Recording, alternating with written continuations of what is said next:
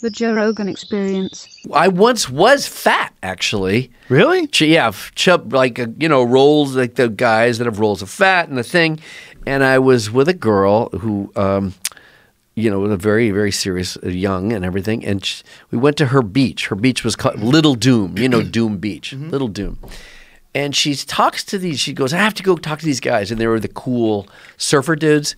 And it was like 25 years ago, 30 years ago. And she talks to these guys and they start laughing. And I go, what are you guys laughing at? To her, because she's now left these. And they're back there and I see a chorus of them kind of laughing. They go, well, I guess they're laughing because they said, we never thought you'd be with like a fat guy. And I thought, wow, they look at me and that's what they're seeing and they think it's funny. I got to fix this. And that was like the straight up October forever for me. That is what's called fat shaming. Fat shaming. Yeah. Oh, I didn't even know that. There's a phrase. Yeah. You never heard of fat shaming? Never heard it. Well, it's a very controversial thought because some people think that fat shaming is terrible. And that you shouldn't do it to people. And other people say that fat... It's true. It does work on certain people, but it makes people feel bad. And some people think you should protect people from feeling bad, whereas other people think you should tell them that they're fat so they feel bad, so they act on it. How do you see it? I say Where does Joe Rogan call it? I'm the latter. I think you should tell people that they're fat if they want to know. God, you said. I don't think you should go after people and make them feel like shit. If they want to know, you mean like if they want to know, I don't think you should protect them from it. Okay, give me the signal of if you want to know. Like you're with some friend, let's say you're with someone you only know a little bit. I wouldn't say anything. Then, okay, so now you're with, so we're talking about like relatives or, no, you're talking about a husband, wife or boyfriend, girlfriend. That's tough because they can resent you forever. Yeah. You got to be real careful, especially with the ladies. Yeah, yeah. And if you're a man and you resent your wife forever because she tells you you're fat, you're probably not really a man. That's really funny. You might be a little bitch. Oh my God! Right? Can't believe you said that. Really? I mean, I like it because it's. I don't know what you. No, I like it. You might be a little bitch. You might be a little bitch. Yeah. If your wife says you're fat, and like if my wife tells me I'm fat, I'm like, I'm not fat. Yeah. What are you talking about? It doesn't work. Yeah. It only works if you're fat. It's one thing if they're saying something about. Yeah. I get it. It's one thing if they're saying something about something you can't control. Like, I wish you were black. I don't like white guys. Okay, I have a then question. You feel terrible. So it sounds like you have no boundaries on your show. Right. Okay.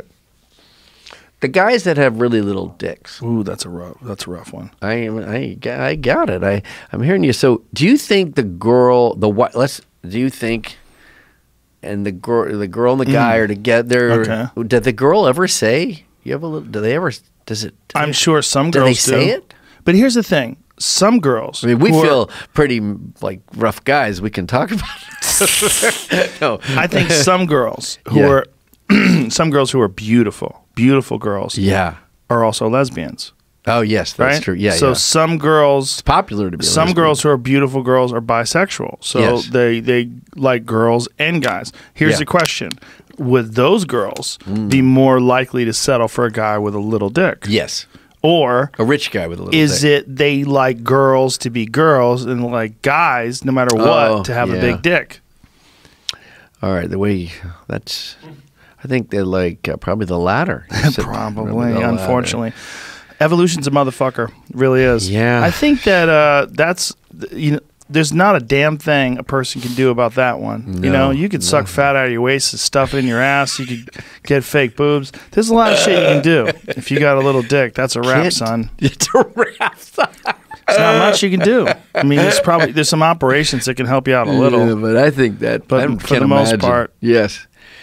Yeah, cutting and dick. Those two words don't go together well. Makes guys crazy when they have. For sure. Yeah, I think it might guaranteed. Too. It must. Yeah. It must make them suicidal. Because it's whenever what if we started throwing shit control, right now? That would mean like we had little dicks. Maybe it'd have to go crazy. I think there's certain things that there's nothing you can do about it. Nothing. You just have to handle that roll of the dice, whatever you got.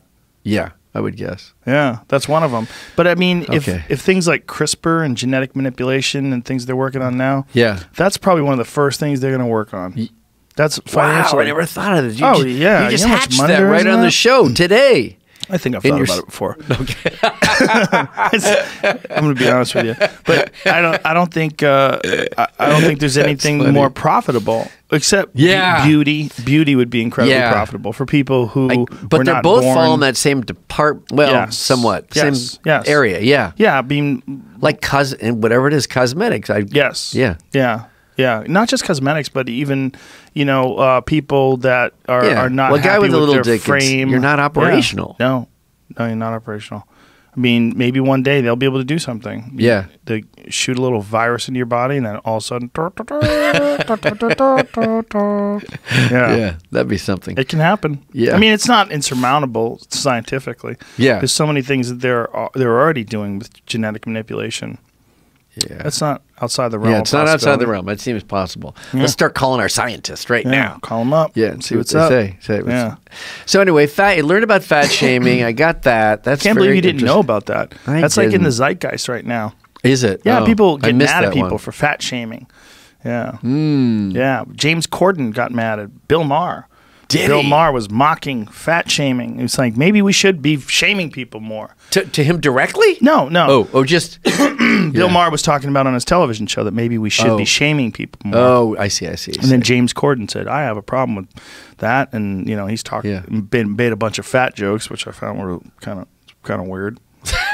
You're making fat jokes while you're being upset that someone's calling you fat. That's interesting. Yeah. He thought he could get that one by you, but that one didn't get by you. No, but he also does have a comedy talk show, so it makes sense that he was making jokes and he's being comedic in his.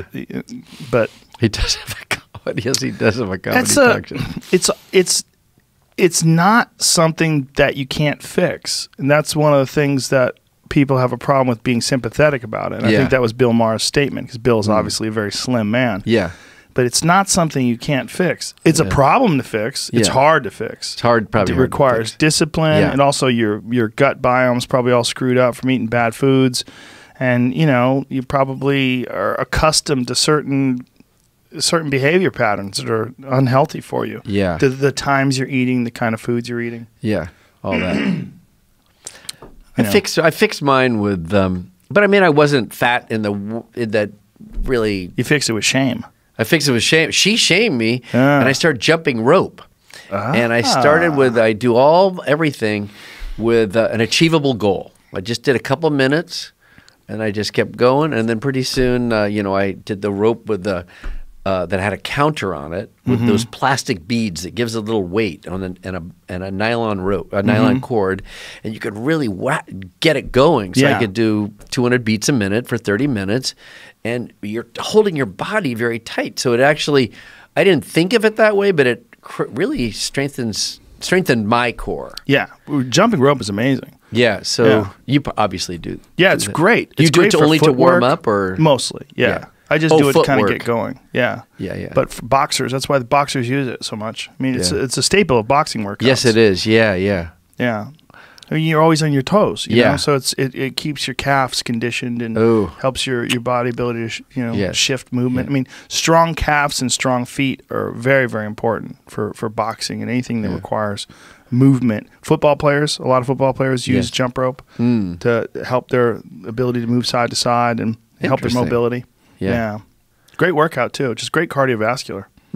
Yeah. It's very trendy right now too. Is it? Yes. Another trendy thing. Yes, another trendy thing. Yeah, the antidote to fat shaming. Well, there's a lot of videos online where people are doing like these YouTube workouts of jumping rope. And then they also have weighted ropes, which makes it more intense. I used a weighted rope too. Yeah. I used to go everywhere with these ropes. So if I were in an airport, I'd be doing it. I remember being on a tarmac in Greece, in Athens, waiting, and I was doing it. I would do it in the rain. I would do I always did, every day. I did it. That I did with without fail for almost 12 years.